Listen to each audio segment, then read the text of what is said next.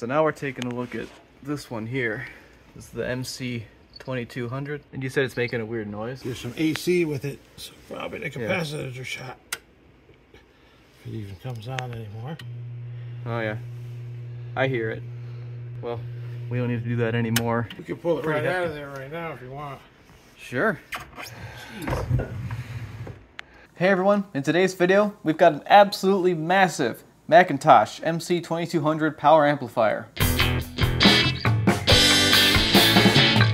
You may have heard it in the video, but when my neighbor turned this on, an AC hum started coming out of his speakers. So that's why it's on the bench today. We're going to figure out why it's got that hum, and we're going to get it fixed. This thing is insanely heavy and it is insanely powerful. Let's take a look at it. I don't even need to tell you how much power it has. I can just show you because it says right on it. 200 watts in stereo, 400 watts in mono. This is a pretty serious piece of equipment here. The story is my neighbor used to run a sound company in the 70s, and he had one of these to run the big speakers. Then you've got two absolutely enormous filter capacitors, and behind each one of these is 4 TO3 transistors. So that's 8 transistors per side. To put that into perspective, most amplifiers only have 2. And this Marantz 240 we all think to be really big and powerful, it only has 4 per side. So this thing is basically double the power, double the size. Yeah, like I said, massive filter capacitors. You've got connections for, depending on the impedance of your speaker, you can pick which one on there, kind of like a tube amp. And over here we've got, I noticed this, a 10 amp fuse. I think most receivers I have on this bench, they only have like a 2 amp or maybe even a 3 amp. So that's huge. Then we've got some little switches here, and then you got an input. Pretty simple, but very big. And the simplicity continues up front. You've got a left gain, a right gain, or mono gain if you want to run it in mono, and then a power switch. The logo right here, it's a little loose, so we'll fix that also. Then you've got normal lights and limit lights. Oh, and how could I forget? You've got a headphone jack for your 200 watt per channel amplifier. I say we get this thing powered up. We'll see if it's doing the same thing on my speakers, and then we'll start tearing it into it and see what's wrong. So I forgot to hit record the first time, but I wanted to see what happens when you put this on the dim bulb. I was thinking it would be drawing a lot of current since it's such a big amp. I thought it'd have a high idle current, but when you turn it on, I just got a little flash and nothing else. But you know, I hear a relay click in. There's like nothing on that bulb, which is really interesting. You know, Marantz 2270, that's going to keep the bulb kind of lit up when it's running, so I don't know. Now let's check the speaker outputs for AC and DC. We know we heard that AC earlier. It'll be interesting to see if we see it on our voltmeter. We're going to check DC first. Let's start with the left channel. I think COM is probably ground. We have nothing DC. Excellent. And then let's check our right channel. Nothing DC. That's really quite nice. Alright, let's go to that AC now. So on the right channel we have, oh yeah, that's half a volt AC on the right channel. That's not good. And you can see it changes with the different impedance selections you have here. And yeah, it's a similar situation on the left channel as well. Yeah, let's see if we can hear it. Yeah. So there it is.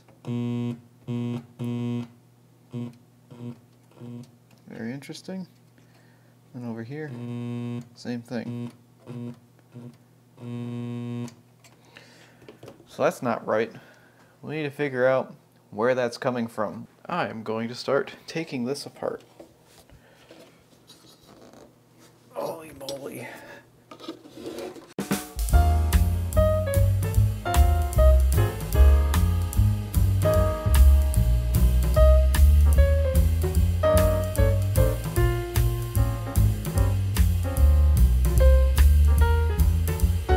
So far I don't see anything obvious.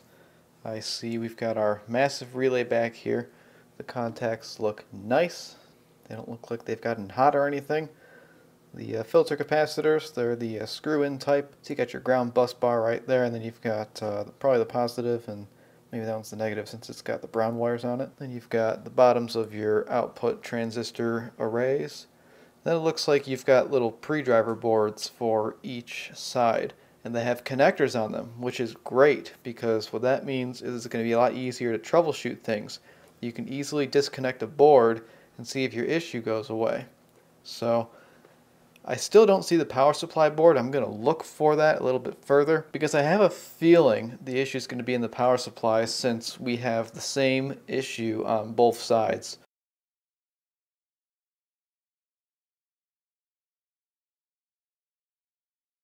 Well, that was easy. Let me show you. I'll put it on there. I removed one leg. In circuit / short. Folks, that is not in circuit. We have a bad cap. So let's get that replaced. We'll replace the other one too. Even though it tests with capacitance, this is still a 2200 microfarad capacitor. It's measuring at 3200, so that means something's very wrong. Let's get these replaced immediately and see what happens. There's just one small issue. This is the only one I have. I only have one 2200 microfarad capacitor. Let's just replace the one we know to be awful and throw it back in and see if that works, because it really doesn't take anything to take this thing in and out.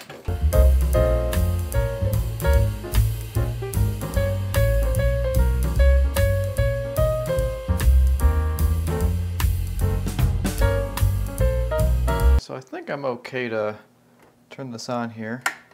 We're still on the dim bulb.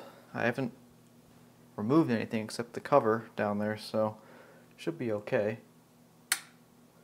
And there, we get that. We get the relay click.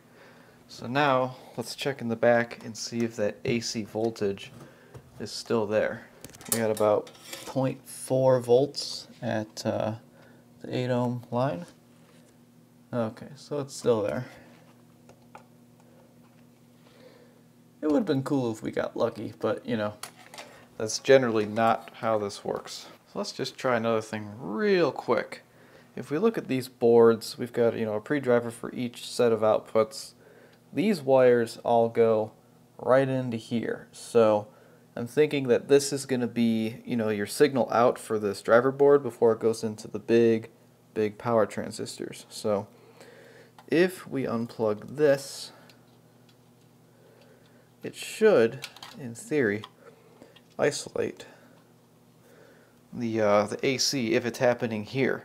If it's happening in there, it's likely related to the filter capacitors, because the filter capacitors, they're basically responsible for these things working. So I'll start with both being unplugged, and I'll add them back one at a time if there's anything different happening on this end. So we'll get the dim bulb turned back on.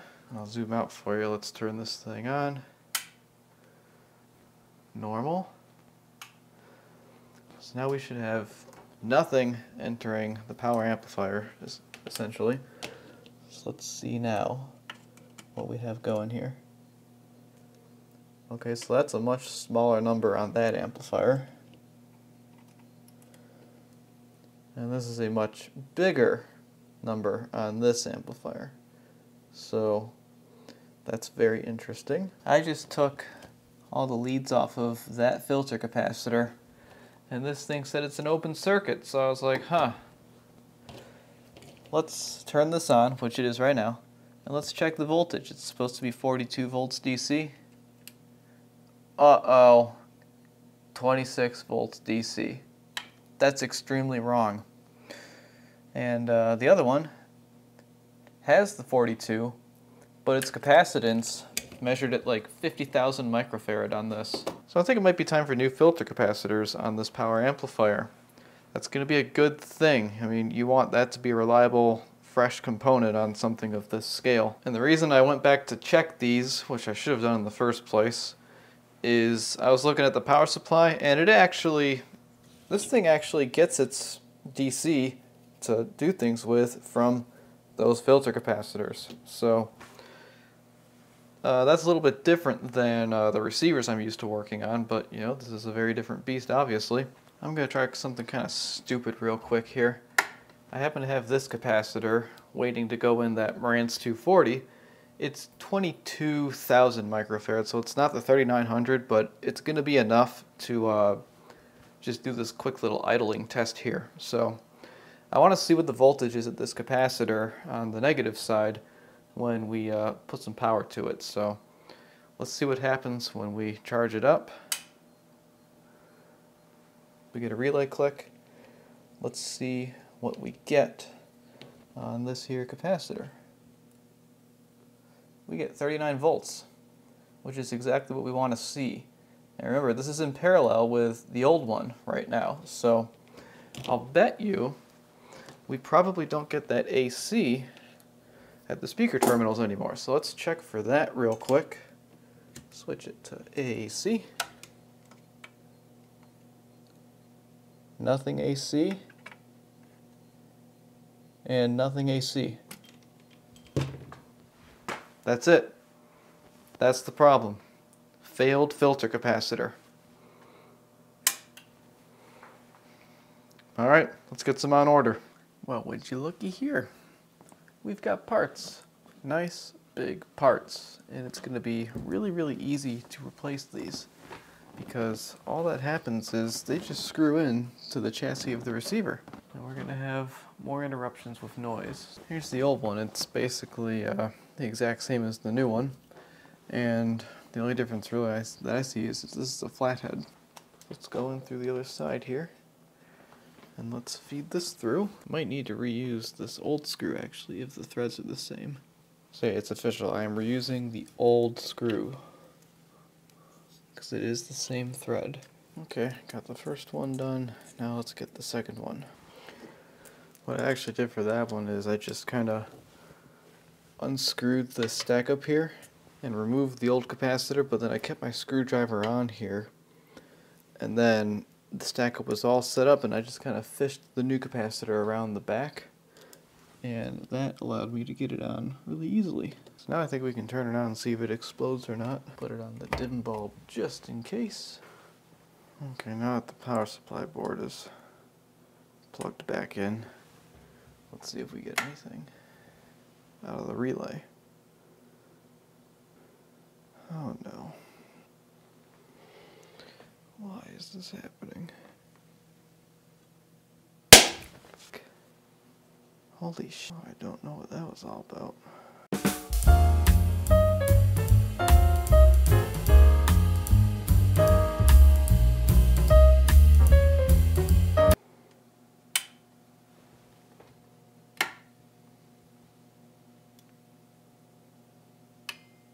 Okay. That's better. So I think what just happened there is I did not have that power supply board seated properly in the connector that you don't see in this view. And when I poked it to move it, there was a short of some sorts that didn't seem to damage anything. Let's see, maybe now's a good time to try out some speakers. See if this dang thing works.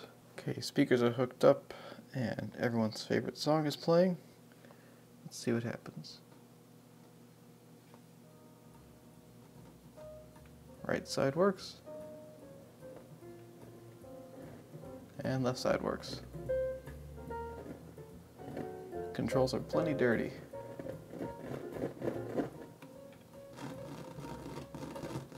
But it sounds very good.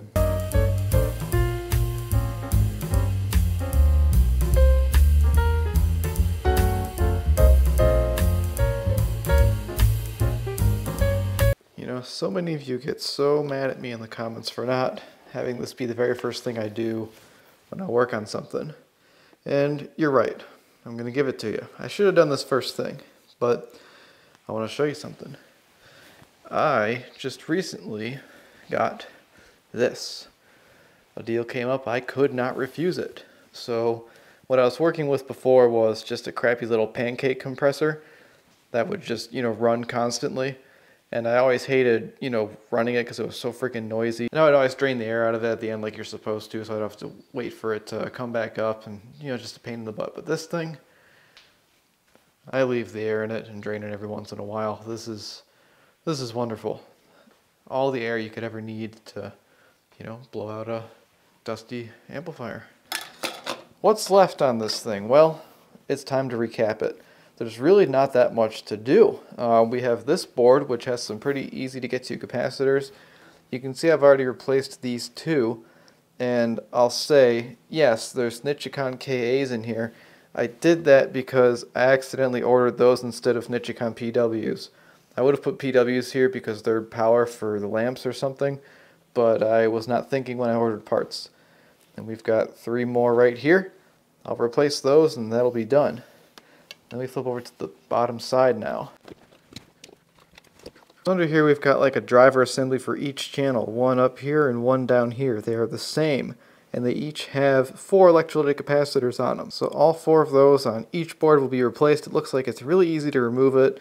Everything connects to it with a connector, like a non-solder connection, and there's just 3 nuts to get it off of the chassis. So that should be super easy.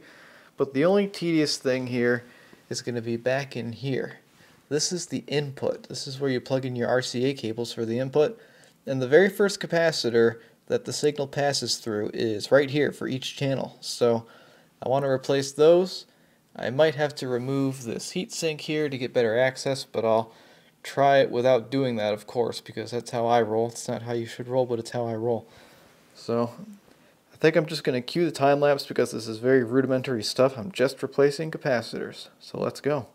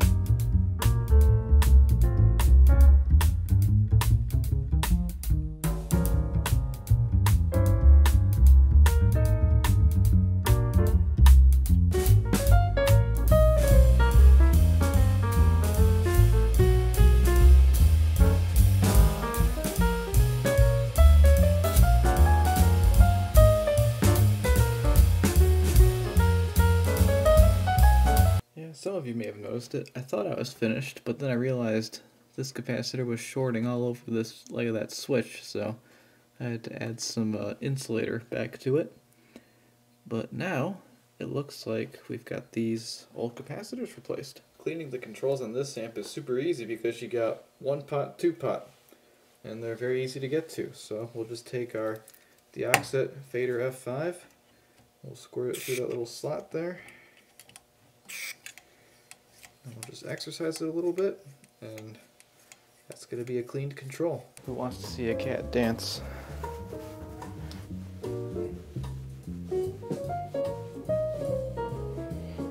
Yeah, that's one thing that's very interesting about her.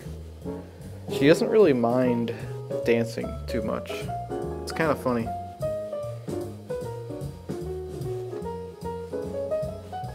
Alright, she's getting a little tense now. Okay, I'll let you down. There you go. So I'm going to very crudely set the bias on this thing. I have this little meter right here called the kilowatt. I'm not going to be able to clearly show this in the camera since, you know, my setup is kind of like this. But basically what the service manual says is you got your adjustment pot right there, those little blue guys. You're going to turn those both counterclockwise, see what that wattage is, and then you're going to turn each one up until the wattage increases by 6 watts. So that's what I'm about to do. So now I just turned that down all the way. Now I'm going to turn this one down all the way. That says about 19.5 watts. So we're going to turn this until we see 25.5 watts. Okay, we'll put it right there. 25.5. And now we're going to get 31.5 by adjusting the other one. I think we can call this good. I guess I'll go back to testing and playing some music and see if it runs really hot or something. Because it should be fine.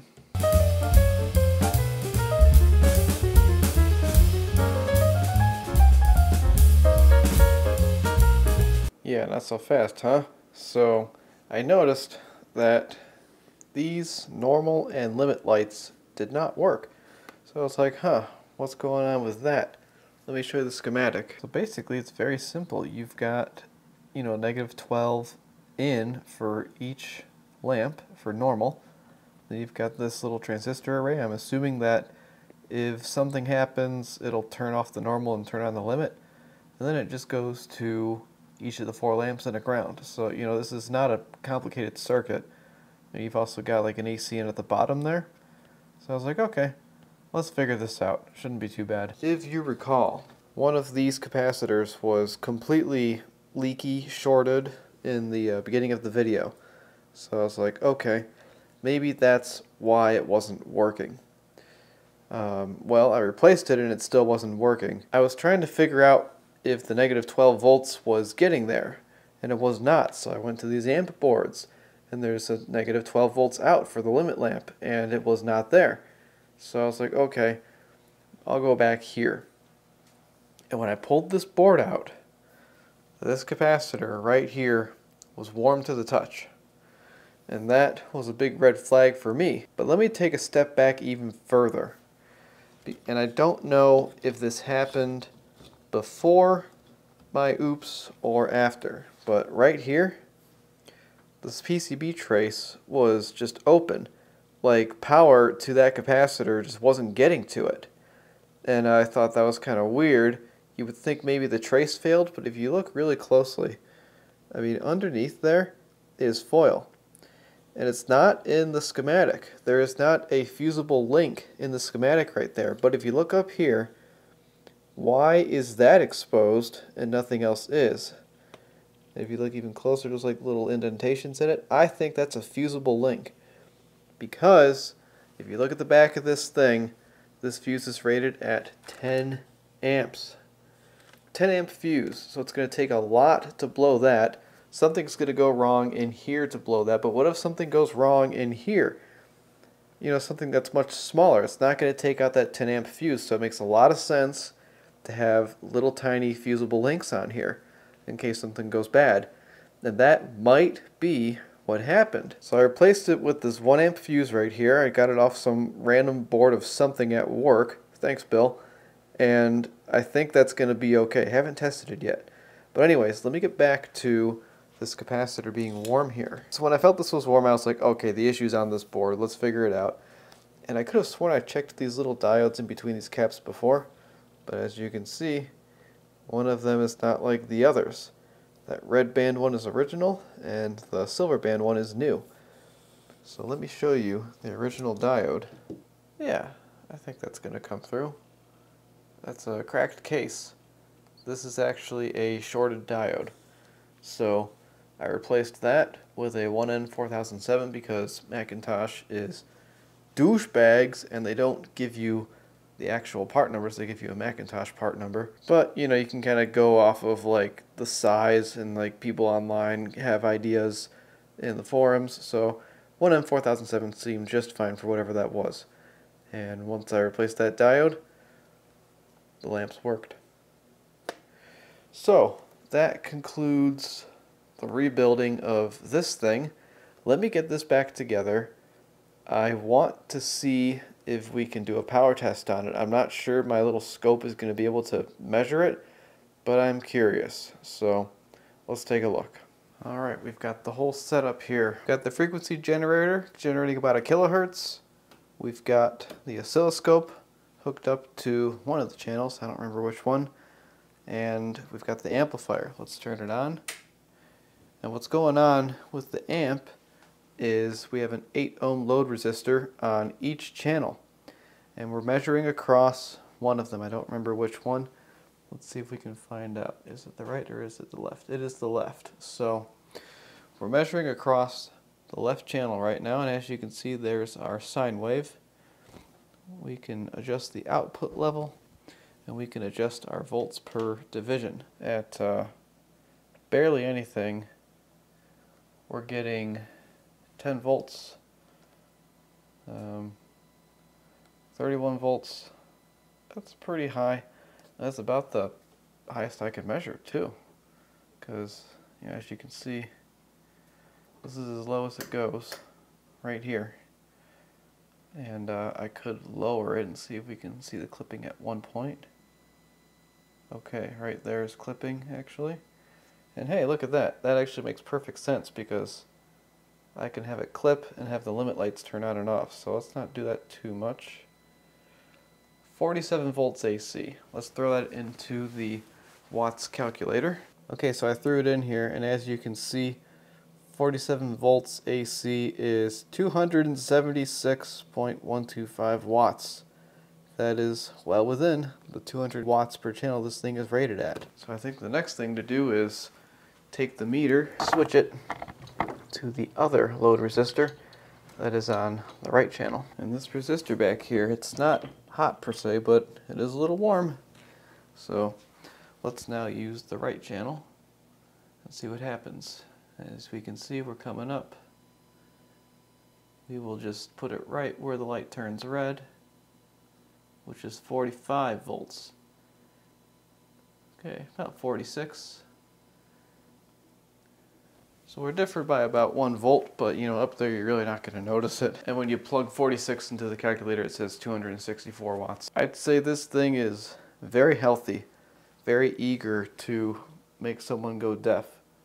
So let's wrap this thing up. Let's get it on the Klipsch KG4s and talk about it.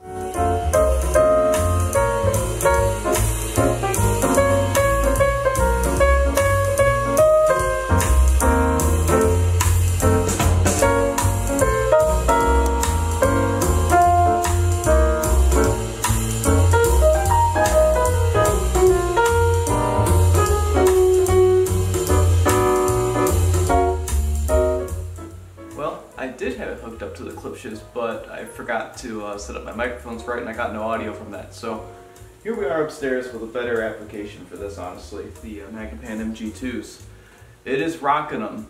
It sounds very good. These McIntoshs are known for being power hungry. This thing has all the power they could ever need, 200 watts, but as we saw, it's actually more like 270. So that's pretty awesome. It really doesn't sound that much different than my Carver M200T though. So, this is much smaller. You see I have this on the floor because if I were to put this on this table, it would probably break the table because this is a cheap IKEA table. But yeah, still very impressed with how this turned out. Very happy with the result. It works fantastic now. It's got brand new filter capacitors, brand new electrolytics all around. Bias has been set. This thing got glued back on, controls cleaned, and the lights work again. They never worked before, and it's not exactly clear why they didn't work because of everything that happened, but they're working now. So that's it. Thanks so much for watching. I hope you enjoyed this video, and if you like this, consider subscribing because this is kind of the thing I do on this channel. Okay, I'll see you in the next one.